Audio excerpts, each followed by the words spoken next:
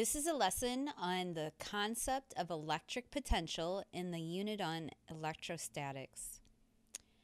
Electric potential is a kind of weird topic, a weird concept to get used to, and so I have a whole lesson on electric potential.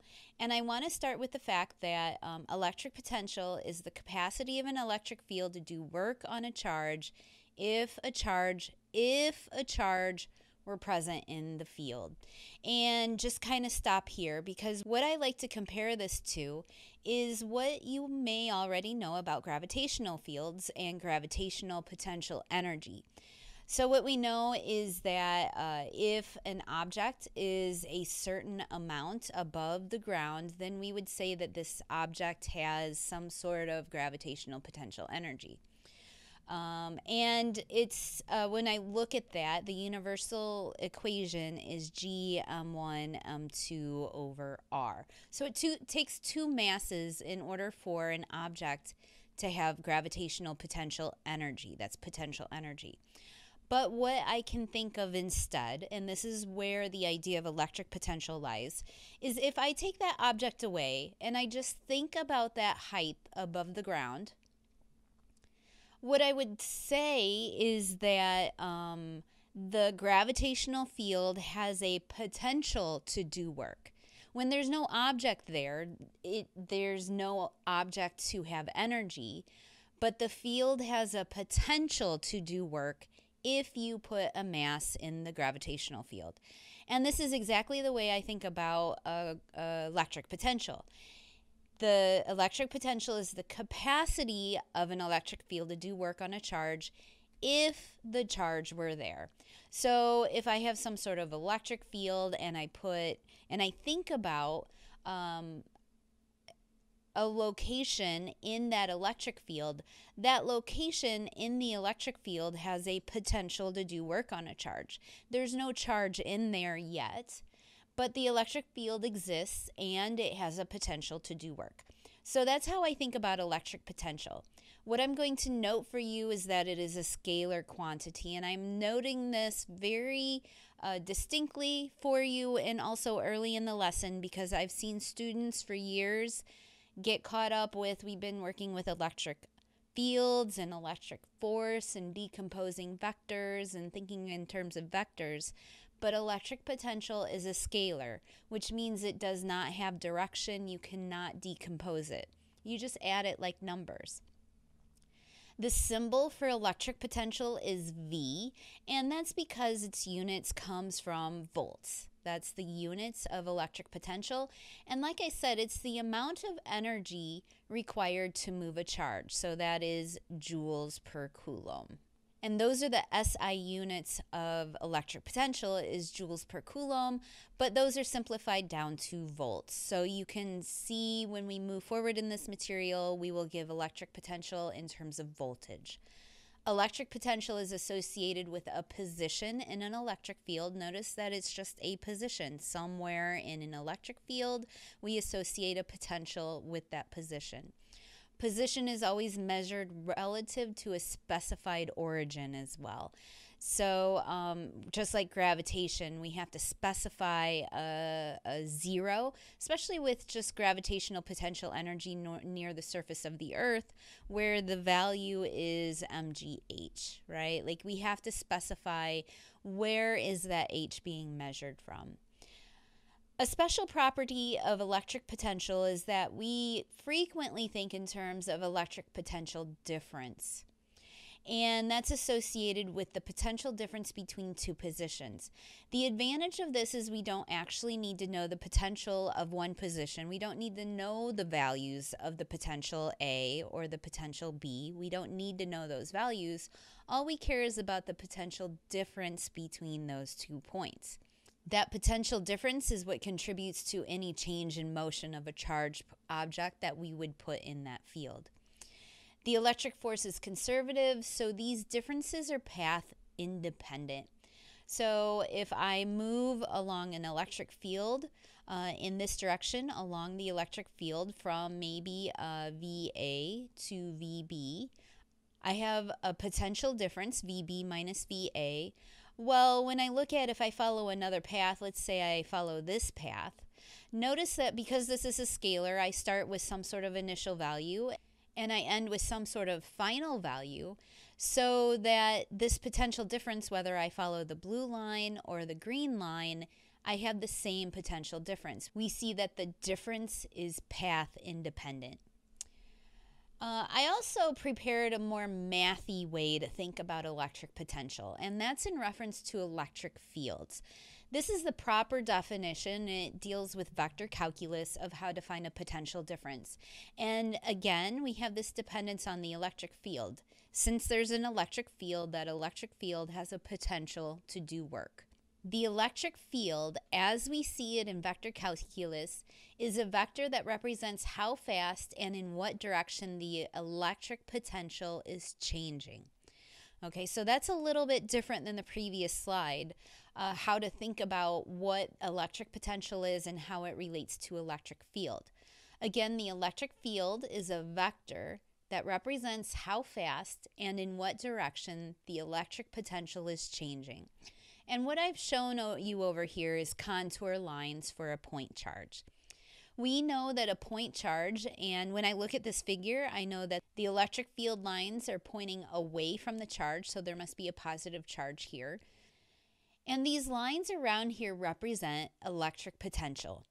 And you're not surprised that there's going to be constant values along a perfectly spherical surface. Remember, a charge is 3D, so this is a spherical surface and we're just taking a slice of it.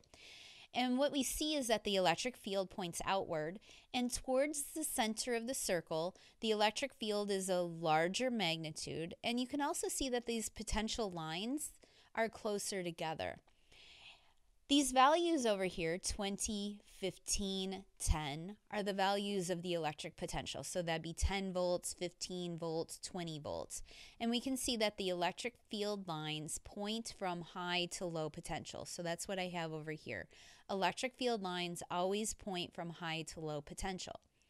And that's consistent to what I'm saying, that the electric field line is a vector that represents how fast and in what direction. So when I look at the electric potential is becoming less in this direction. So the field line will point in that direction because it gives the direction of change. It's becoming smaller in the direction of the electric field line. Also, if I were to draw a vector of that electric field, and we already know electric field for a point charge, KQ over R squared, we know that's going to fall off. It's going to be really large, close to the charge. And so we can see that the potential lines are close together. And the electric field being a large value means that the potential is changing value more quickly, closer to the charge than it is farther away. And we can see this with the values. From this point to this point, we lose 5 volts. And from this point to this point, we also lose 5 volts. And we can see that 20 to 15 and 15 to 10. So this is a 5 volt change and this is a 5 volt change. And you can see as you move away, the electric field line will become smaller. There's going to be a smaller one here than there is here. That is a description of how fast that electric potential is changing. It changed 5 volts in a smaller distance, so there was a larger rate of change closer to the charge than there was farther away. And that's represented by the length of these vectors. It's larger near the charge than it is as we move away from the charge. And that's because the rate of change of that potential is smaller as you move farther away from that charge. Positive charges move from high to low potential. So when I think about potential values, if I put a positive charge in here, it's going to move away from the other positive charge, and it will move along the electric field lines from high potential to low potential. If I put a negative charge in here, it wants to move towards the positive charge, and so negative charges move against electric field lines, and that's from low to high potential. And what I have up here, this is the value of the potential, and we'll take a look at how to calculate the actual potential of a point charge. But this is just a relative graph of its values. We can see that it would be 10 here and 15 here and 20 here. And what we see is that positive charges move down the potential from regions of high potential to low potential, but a negative charge will move up that potential. And often they call a negative charge like a salmon in a potential because it moves towards higher values. And so it's sort of the opposite direction of what you expect with a positive charge. I chose this diagram because it has the equipotential lines up here and down on the charge here. You can see the values change, and all along this line you will have the same potential all along that same radius. So let's investigate a little bit further this relationship between electric potential and electric field.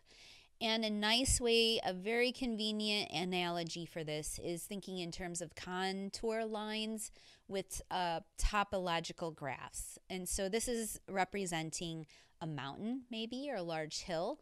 But when I think about it in regard to electricity or charges and electric potential and electric field, a high point would be where a positive charge would be.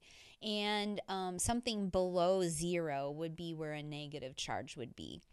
And you can see in this area where the potential lines are closer together, right? Where the contour lines of a certain value are closer together, you can see the rate of change is very quick in that region, and the lines will be closer together. As opposed to where there's a steeper change, those lines will be farther apart. Will be larger in regions where these lines are closer together, and they're going to be smaller in lines where they're farther apart. We can see that over here as well. The rate of change of the potential is large on this side, so there's going to be a large electric field vector. We can see along this side the electric potential is not changing as much as we move out. And so those electric potential lines will be farther apart, and the electric field will be smaller in value as you get out here.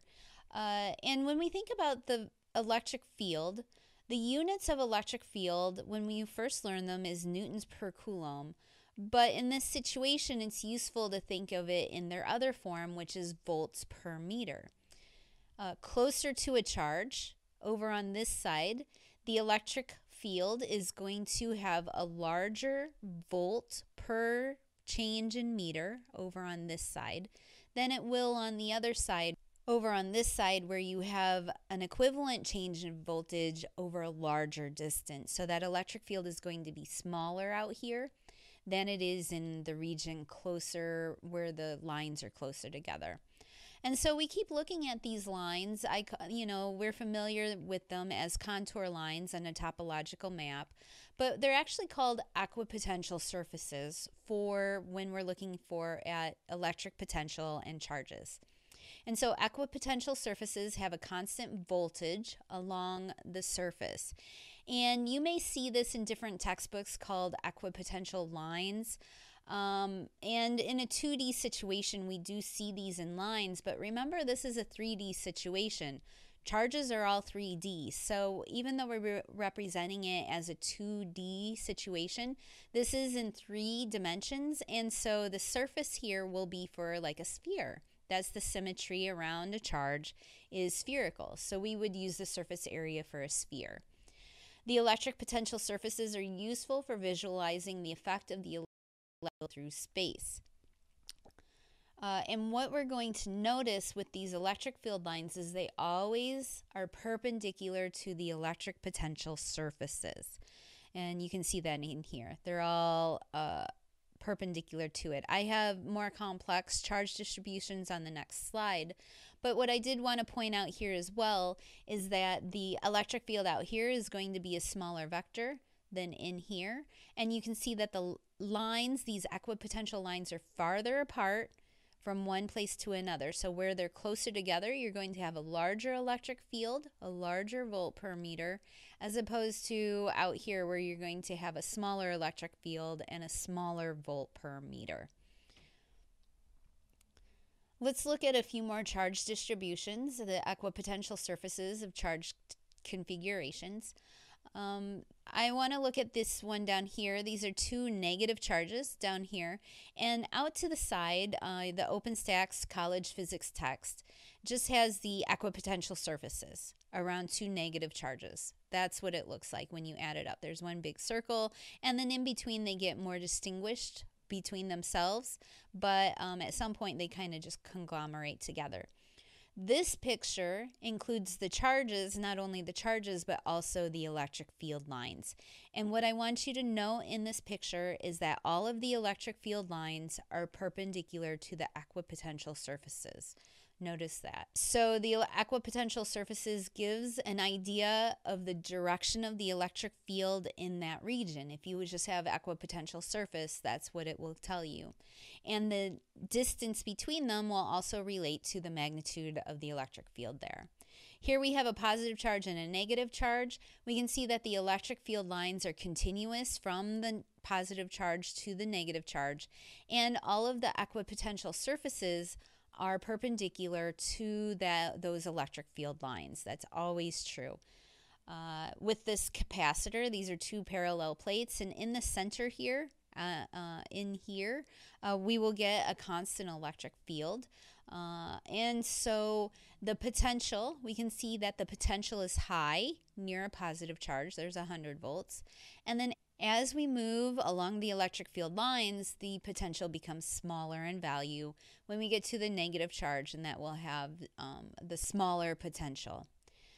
So these are what these equipotential lines look like. We can see over here, this is also perpendicular. We have a little bit of curving out to the side, but in the middle we have this perfect right angle of these electric field lines to the equipotential lines. So that's sort of a description, an idea, this concept of electric potential is that we think about it in relation to the electric field, how the electric potential relates to the electric field, and that is sort of the definition, the mathematical definition of it here is with an integral. But also, and often more powerfully, we think about the electric potential as the capacity of an electric field to do work.